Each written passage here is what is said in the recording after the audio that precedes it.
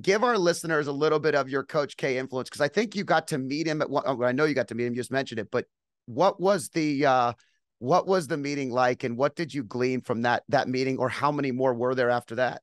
Sure. And before I share that story, let me say that for me, when you get to, I'll even say, idolize someone from afar, and then you have an opportunity to actually meet them.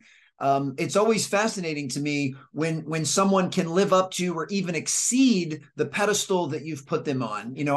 I've certainly met some people that I admired from afar and met them, and they actually fell well short of expectation. It was almost as if the persona they were putting out in the world was different than who they were as a person. And I say that for a couple of reasons. One, that is really important to me, that because I put content out on social, because I speak on stages and I write, people are going to form an opinion of me and how I lead my life, my character, my priorities, my core values. And I work extra hard to make sure that when I have a chance to meet someone, even if it's virtually like this, I want to not only live up to that, but I want to exceed that. I actually had a chance to meet Dean Smith a few times because I went to the Carolina basketball school in middle school and high school. I went to the UNC camp and was always blown away at how present Coach Smith was. These camps were massive. There were 700 or 800 players that would come through this camp in a single week. And he would stand on the hot asphalt outside and would physically shake hands with every player while we got our picture taken. Wow. So I have several players of a much younger and scrawnier version of my current self with pictures with Dean Smith, who at the time was on the Mount Rushmore of college basketball coaches. And, for a guy like that, at that point in his career, to take the time to look you in the eye and shake the hand of every single player that came through his camp, I just always was incredibly impressed by that. But then when we switch gears to Coach K, if you fast forward to 2008, I was working as the performance coach at Montrose Christian, which is a small private high school right outside of Washington, D.C. It's where Kevin Durant graduated from. He's our most notable alum. And I had a chance to talk to Coach K before one of our practices. He came to one of our practices because he was recruiting one of our players. And I had a chance to talk to him for 10 minutes before practice started. And it's kind of funny because as epiphanal as this moment was, I'm getting a chance to meet my hero, my idol. At that time, if you asked me if there was one person in the entire world that I wanted to meet, I would have said it was Coach K. And here I am having a conversation with him. And I laugh now because I didn't quite have the presence or the level of awareness then that I'd like to think I have now, because I don't remember anything that either one of us said during that conversation. I was just in pure awe. But I will never forget how Coach K made me feel. He made me feel like I was the most important person in that gym. Now, I wasn't. The kid he was recruiting was the most important, but he made me feel like I was. Very similar to what you're doing right now. He maintained a warm smile and had great eye contact. He had positive, open body language. But most importantly, he had a genuine and authentic fascination and curiosity, and he kept asking questions about my life, about where I grew up, about, the work that I did with the Montrose players. He made that conversation about me. He didn't make it about him. And I was raised very old school. I was raised that when someone goes out of their way to do something nice for you, you handwrite them a thank you note. So that night I handwrote him a thank you note. And I said something to the effect of, Coach K, you have no idea how much it meant to me to have a chance to finally meet you and talk to you. Thank you so much for all of your kind words and support. I'll always be rooting for you and Duke. And I put a stamp on it and I sent it off to Durham, North Carolina. And I figured that would be that. Well, funny enough, and I keep it right here, 3 weeks later, I go to my mailbox and I get a note back from Coach K. Unbelievable. Here are 3 sentences in his iconic handwriting on the front of his stationery that in essence says the same thing. No, Alan, it was so nice to meet you. I enjoyed learning about you. I'm always rooting for you. Best wishes. And, you can say, I know some of your viewers might not be able to see it, and certainly the audio folks won't be able to see this, but it's 3 sentences on the front of stationery, which I'm assuming took him about 60 seconds to write. And I think we can all acknowledge that over the course of our entire life, 60 seconds is a very little thing. Well, I'm just here to tell you that this little thing had a profound impact on my life. This little thing is the reason I wake up every single day with an attitude of gratitude to tell as many people as I possibly can, I appreciate you. Thank you. Great job.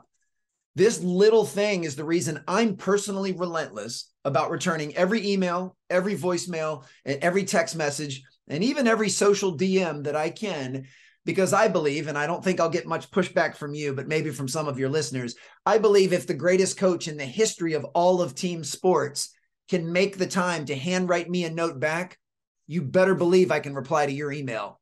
You better believe I can call you back or text you back. So this little thing made a huge impact in my life. And it reminds me that as leaders, as coaches, as parents, as professionals, the little things we do can have a huge ripple effect. And many times we don't even know that effect. So, very similar to the code that I live by, which is I want to exceed expectations when I get a chance to meet someone in person. I want to make sure that I'm always doing the little things, because I have a feeling that the breadcrumbs I'm dropping could have a very positive impact on somebody else's life. There's so many amazing parts of that stand out to me. Number one, as you talk about Coach K and how he meets you, is his presence in that moment. As busy as life gets, for those that are high performers, for people that are out there, someone like that, not forgetting in that moment just to be present with you, made you feel warm and understanding. He also was doing something extremely imperative. And that is, if you're trying to recruit somebody like Durant, anybody that's in that program, if you don't understand all the peripherals, all the people and humans that make up that individual, you're not building a relationship. You're just building a transaction. And so he was showing that he was building the relationship. And you mentioned humility and ultimately being humble in the moment of understanding that you really were grateful. And I can imagine, I can put myself in that position and understand it. But him writing it back for 60 seconds was an impact on your life that you just described as something that was a waterfall of opportunity for all these other things that you've kind of, catered your vision of who you want to be and how you want to be. And I love hearing that, because I think that sometimes the very thing that made him one of the greatest coaches was that ability that you just mentioned to stay humble and authentic. You've worked with a lot of young college athletes and young athletes in general. An assessment of mine, and I'd love you to tell me if this is right or wrong, but an assessment of mine is young people and kids especially, but young athletes are a very good judge of truth and character. And so these coaches that the Jay Wrights, the Coach K's, the Calipari, all these guys that go out and just get the best, Roy Williams, they seem to have an authenticity about them that's consistent, while others tend to be more transaction driven. They tend to be, we can win together. You can win with me. I can win now. And it's not the same. So I'd love for you to elaborate on that thought for a second and anything else I just mentioned. No, you're so insightful. I'm glad you went in that direction. It's been my experience that the best leaders, they use the foundational mantra of transformational leadership. I mean, you just highlighted perfectly the difference between a transformational interaction and a transactional interaction. And the foundation of a transformational interaction is it's not about me, it's about you. It doesn't mean you think less of yourself or that you don't prioritize your own self-care or that you lack confidence. It means you put equal value into what's important to others. And yes, it's been my experience that these top coaches in particular, when they're recruiting, they understand that it is about this young person they're recruiting, and it's about their future, and it's about their dreams. And, and at their level, the vast majority of people they're recruiting have the goal of playing in the NBA. So most of what's discussed during recruiting is not only on how, playing for me and playing for our university can help you become a scholar and an athlete, but also it will enable you to reach your dreams, because that's what's most important to you. And the coaches that get that and do it with sincerity and authenticity are the ones that do it at the highest of levels. And, there's kind of a part B and a part C to the Coach K story that I very rarely tell. One of them is I ended up seeing him again about a year later. And when I meet someone of that stature, I have always got the humility to think they don't remember who I am. I mean, I'm going to go up and reintroduce myself as if I'm meeting you for the first time. And I did go up to him again and said, "Hey, Coach, I'm Alan Stein Jr. We met at Montrose last year." And he gave me a friendly wink and said, Oh, I remember who you are, Alan. I really enjoyed that conversation. Like it was just for somebody like that to remember me, and a complete nobody in his life, was really remarkable. Then another thing that I find really cool is I come to find out, as special as I felt for him writing me that note back, that he has written thousands and thousands of those handwritten notes, that I'm not necessarily unique, that I got that because he's written so many of them. And I ended up finding out by a mutual friend that he practices something that another friend of mine calls systemized thoughtfulness.